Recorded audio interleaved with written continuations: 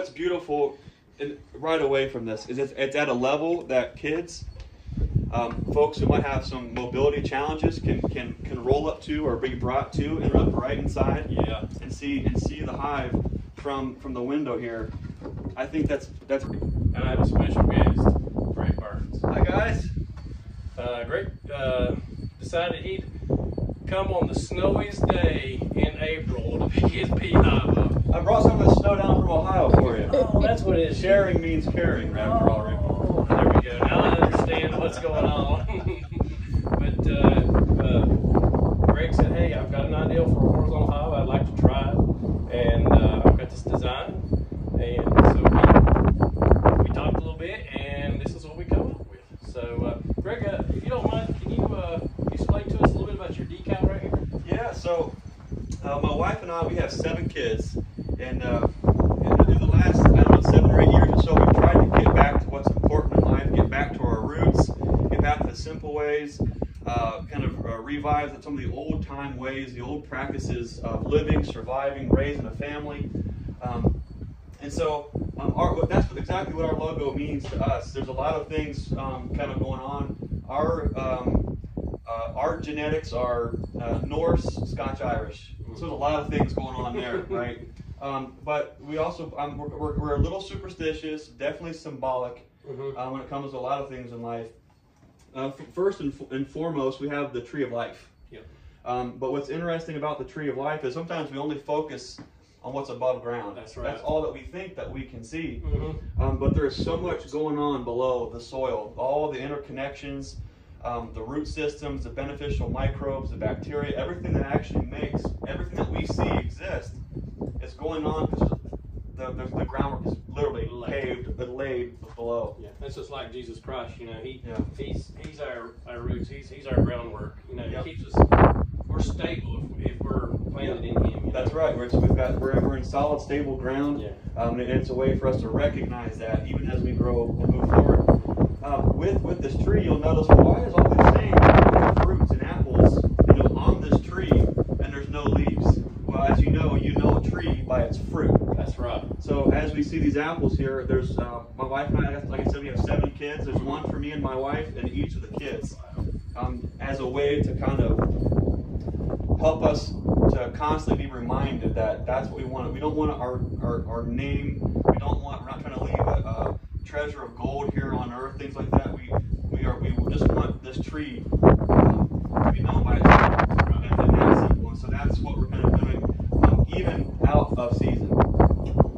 Okay. Yeah. So that kind of speaks to a mindset of appreciating that we're blessed and that it's a life of abundance. Right. If you choose to look at it that way. Right. So that's kind of what that signifies. We are superstitious hillbillies at heart, in a good way. And so you'll see the red bird, the cardinal.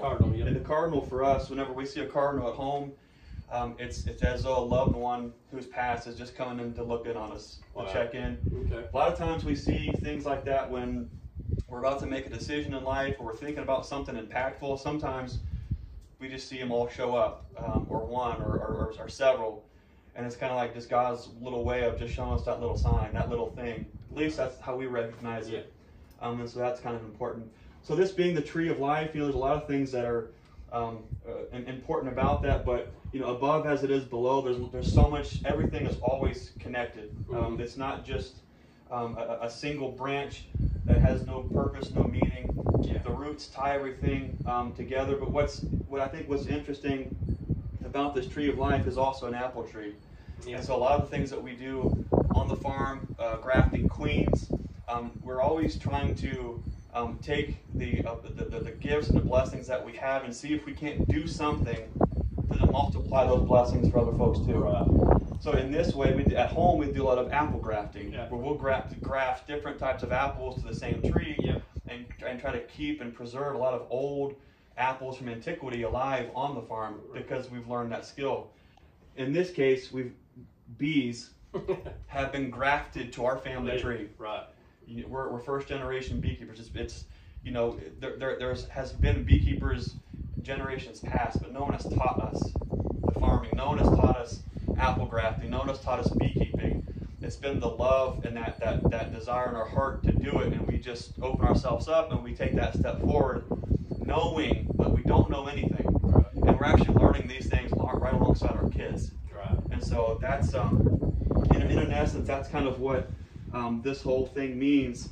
And God has given us the perfect landscape to learn from. If we just step back a second and just look at what's out here, rather than trying to work against nature, we try to work with it as much as we possibly can, and look at everything that's going on here. So if we see it in an area where we have crab apples growing, and wild pears, and wild cherries, and wild blackberries, well, we might be able to just put in things like an apple variety that we want, or a pear, because they're already growing here in this soil, in this context. So it's just a way that we can, with beekeeping, animal husbandry, raising a garden, raising an orchard, is a way that we can kind of tie everything in together as much as we possibly can to work within nature's image. And I think God gives us the perfect landscape to kind of look at as an example. Yep, that's right. I mean, it's when you said it had meaning, I knew this had to have a lot of meaning to it. But now that you've explained it, it's really intense. You guys have put a lot of thought in your logo, and that's really important. And your slogan here is "Be the Lighthouse." Right. And I love that slogan because in our lives, in Christian lives, we need to be the lighthouse for God. In our beekeeping, we need to be the lighthouse. We need to teach the people what we feel is the right way to keep bees. And don't get me wrong, we all make mistakes, right? But we can learn from those and be better, and we can be the lighthouse for other people. Yeah, that's it. It doesn't stop on Sunday or Wednesday or Friday or whenever your service or meeting is. That's right. There's opportunities to shine the light. We are not the light. We're just a reflection of the lighthouse. We're just that lighthouse reflecting that. Yeah. And you've maybe heard me say it before, but there's been times in my life, yours as well, where we have been that ship out on that rough sea. It's been pitch black in a storm, and we have no idea where we're at, where we're going. And all of a sudden, somebody is a lighthouse to us. Right. And we can now see either a safe harbor, and we can see those rocks that we're about to crash on. Yep. We can adjust our course, and because of that, it puts us into a place where now we can be a lighthouse for somebody else. Right. And there's been so many folks in our life just like that.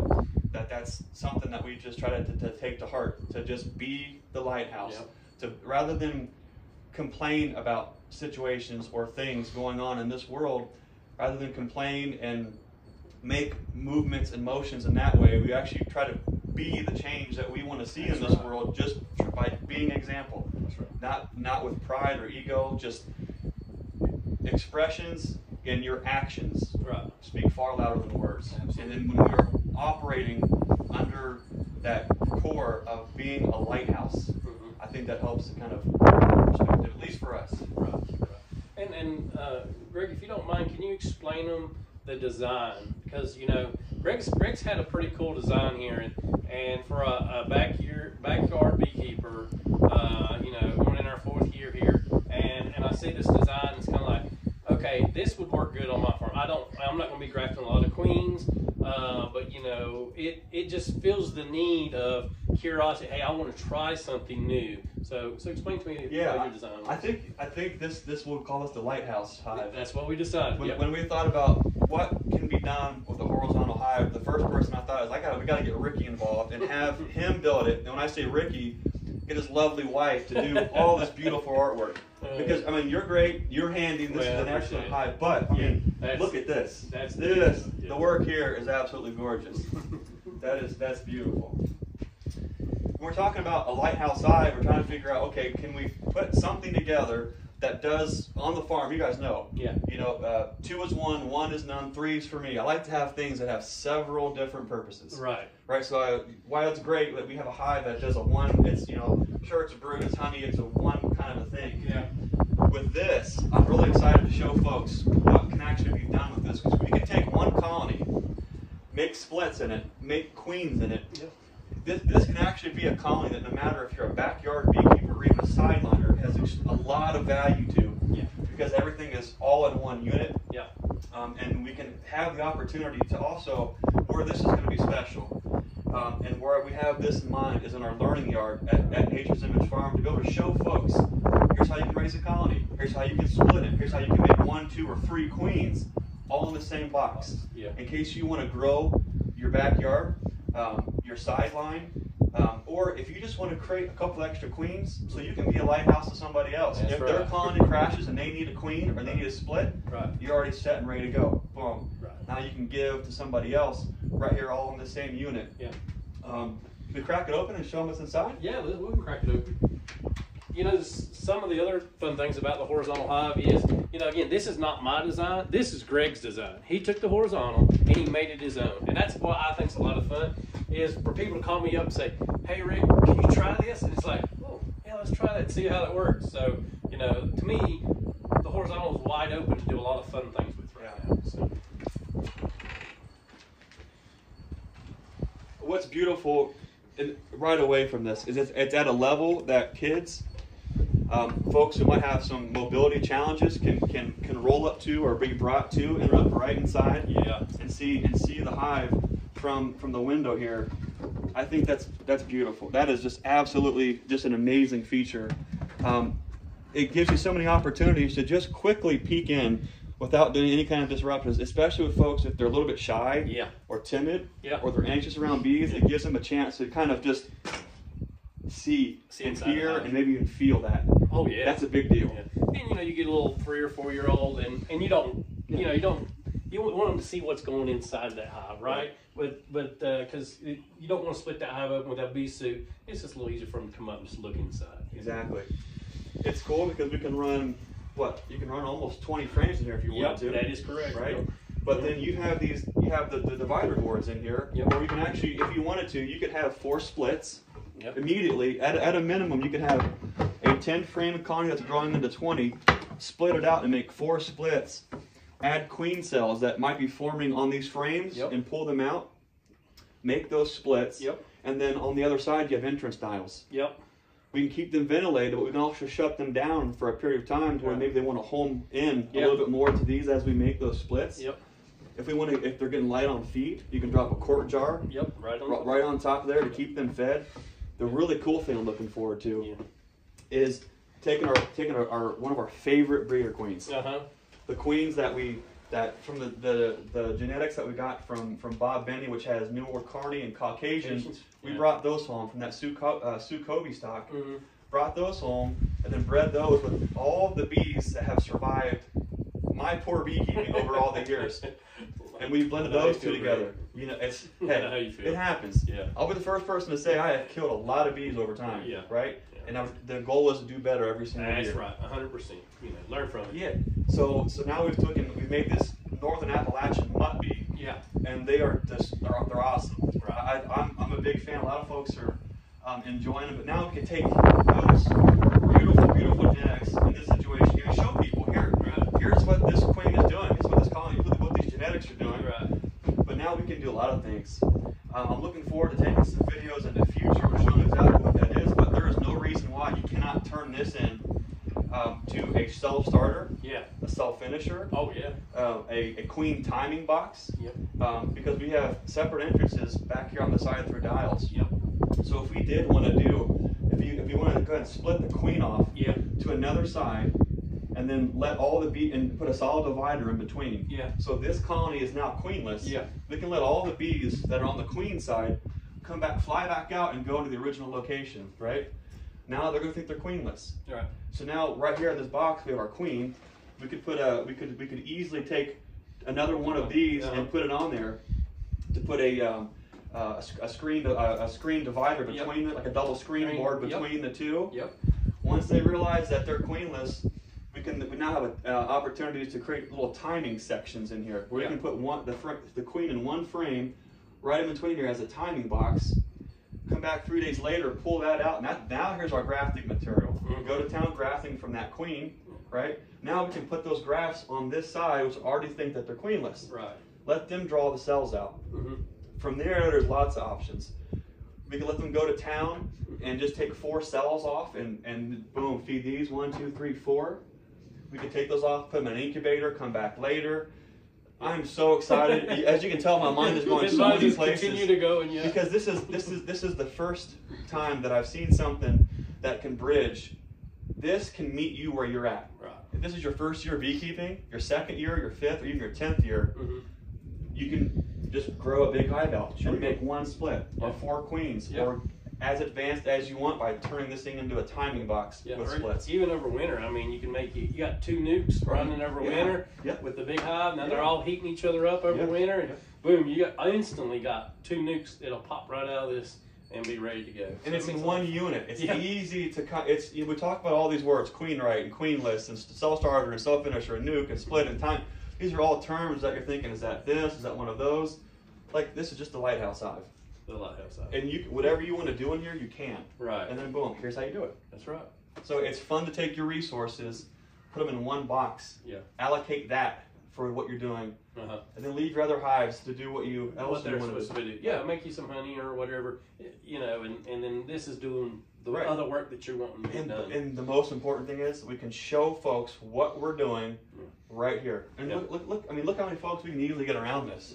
I mean, we can get 3, 4, 5 people looking in, checking this out. I mean, I am so excited. I cannot wait to get this back home for our folks to start learning off it.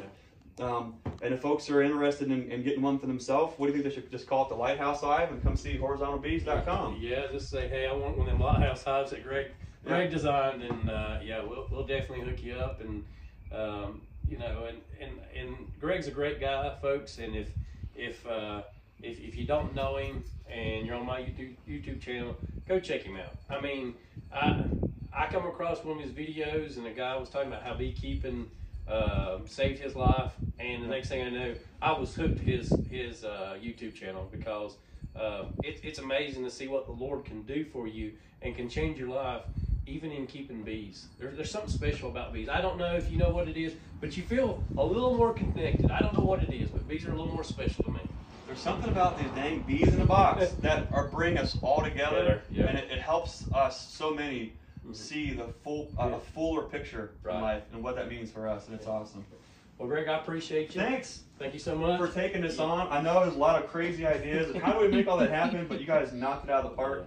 And when I say you guys, I mean your wife. Yeah, my wife. Beautiful job. I love this. I absolutely. Half of me wants to keep this in the shop. The other half of me just wants to get it right out and get folks learning on it. So thanks again. Yeah. You guys are awesome. We appreciate you, Greg. Thank you so much.